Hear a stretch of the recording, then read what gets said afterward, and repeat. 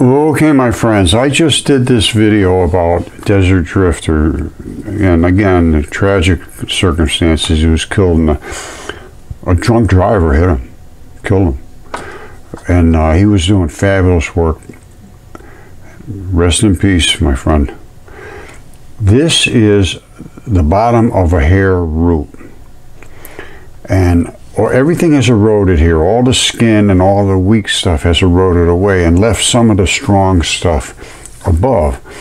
And I've had some people say, oh, no, these are trees that we're going to be looking at. But I say, no, that's not true. They are hairs. Trees do not form little segmented blocks. Otherwise, the boards you buy would have to just break apart into blocks. We're seeing blocks. That's what hair does. We're going to go to the desert and see what he found out there. But this is what hair is. It's segmented into these little segments. When it falls apart, these little pieces shard off into really fractury looking shards just all over the place. And then you have all this muddy stuff that just erodes into mud. It's what's called kaolin clay, kaolin clay. It's just mud. That is just mud. And that's exactly what I have here.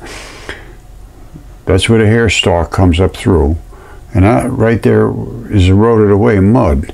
So this was mud all around here. It just erodes away. And what ended up was the piece that anchors this into the body proper remained, just like it did on this. I didn't break that off. That just stuck with whatever it came away from. There's the muscle right there, and there's the sebaceous gland.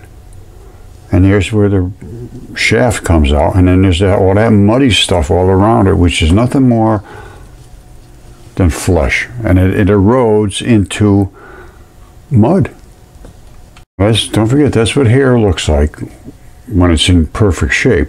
These things erode away, and you end up with these little blocks, which is what we found where Desert Drifter was. You end up with these little blocks like this. Nobody can explain these. This is a Crowley Lake. I know exactly what it is, and it's hair. Whoops. Okay, you've seen what a hair is and how it has these little blocky ridges and these little scrappy things coming down, and all that fell apart. And when it does, you end up with the blocks that make up the hair. Now, this is what the hair looks like on a cross section. So it does have a very similar look to a tree. I agree with that. However, it's in chunks. If you cut a tree, you're not going to get it. It's not going to dry out and turn into chunk. It's going to be a big long tree. That's the difference. Now, this is where he came up and he says, yep, this is a tree. It's obviously a tree. Well, it obviously looks like a tree, but I say this is not a tree. You see how it's broken here, broken. These are the segments of a hair, and these are the little flakes of the hair as it peels off and it just decomposes. That's why you see very little of this hair, because of the hairs themselves. Although you do see some, and where they are, they're like this. They're blocky. All right, so this is one of the, I say it's hair, and it looks like rings of a tree. I cannot dismiss that, but this is blood. This is not tree rings. This is blood, and it could be tested, I'm absolutely sure. All right, here's another one of them. That's the bucket there, and this is the part that glues it up in here. Right in there, that area right in there. That's the gluey area. That would have glued it in, right? It's where the black and the red artery and the vein go in. And that's the little bucket that anchors it down, and then above that is the hair. You can pull your hair out, and the root ball will come out with the hair. And it's being ripped off of that. You see this? There's a couple hairs laying around that have fallen over. That's those little flakes of hair. And when they break just as flat as a pancake in chunks. And I have found almost no trees that survived the Great Flood because the cellulose just dissolved. And it became what they call the gray clay or green clay. There's a red bed then there's a gray clay, and then there's a black cat. The red bed is the boiled flesh that boiled out of these creatures. Roger, take. All right, so this is, as far as I'm concerned, that's a hare. And they were going to have, there's a bunch of them, but they erode into almost nothing normally. But he has found some. You remember this popcorn looking stuff? That's the stuff right down here that glues this thing right down in. Now it erodes away and it all flocculates together. Everybody seemed to like that name, flocculation. Things with the same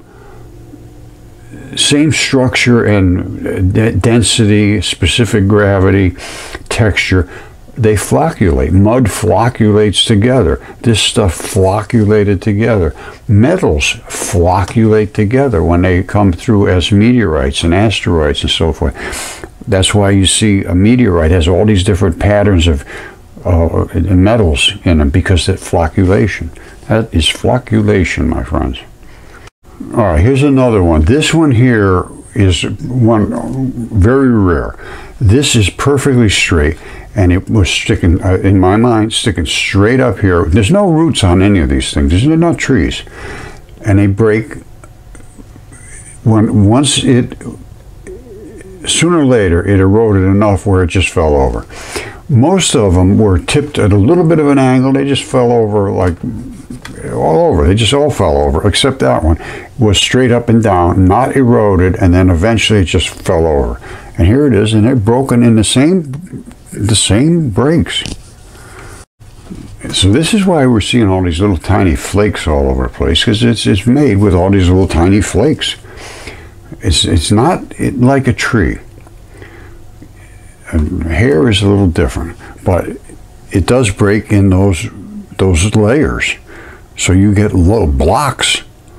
And I have found them around, and I thought, boy, is that a tree, or is that, what is that? And I thought they were trees, but they're not. And I'll show you some others. Sometimes they turn into agate.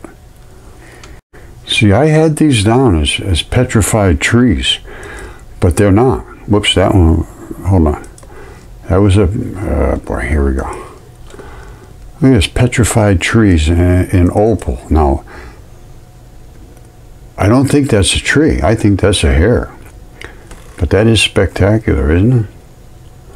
All of these colors are colors of blood. That is not normally seen in trees, those colors. This, I believe, is a tree. Although I can't be positive of that either. It looks like it has roots coming out of here. This would be a very, very strange exception. And this almost looks like kale and clay around here. So that could be a hare. I don't know. I really don't know at this point. I thought I had this figured out, but you know, as you go forward, you learn. Now look at this. This is petrified tree segments, but no, these are not. That was a hare. You see it? Trees don't do that. You don't cut a board and then it just falls into little blocks. The board stays a straight piece of board. They don't have these blocks. So I guess I'm going to leave it at that. But these are what we're seeing, is these blocks right here. From gigantic hares. The creatures were absolutely stunningly large. And trees continue as one piece, straight up and down. When you cut them, that's fine. But they don't break all by themselves into these little blocks. They just don't break into these little blocks. This was also a hare. All right, so thank you. I love you all. I just want to clear that up. Sometimes something looks like something that it isn't. Sometimes something looks like something that you'd swear it couldn't be, and it is. That's the world we live in, my friends. Now, one last thing. The hairs that we were looking at are not from a human, I don't believe. We have sweat glands, which are these little curly Q jobbers that shoot out sweat. And they are in amongst the hairs. And here's what it looks like. Hold on. All right, here's a guy standing next to a sweat gland. And that, I believe, is the hair shaft coming up straight through. I have other ones that show the sweat glands. Now this is exactly what a hair looks like. It comes down and it pops off on the sides, and that's right next to the sweat gland. They're showing the two of them they pulled out together at the same time. They call it a fragment of a corkscrew with its root. There's the root, but that's the root of a hair. And that is the sweat gland of a sweat gland. And this is what sweat glands look like, just so you know. And they come right up along with the hairs. I guess that's enough to cover my bases for today. That is where the sweat.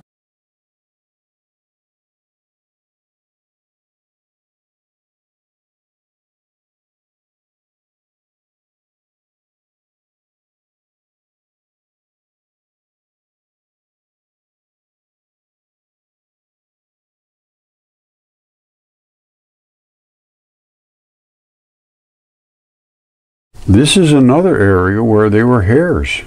There were hairs sticking right down to here, and everything has eroded up above and left some of the anchors. These are anchors that hold the hair root, and it anchors down here, this little scruffy, crinkly looking stuff.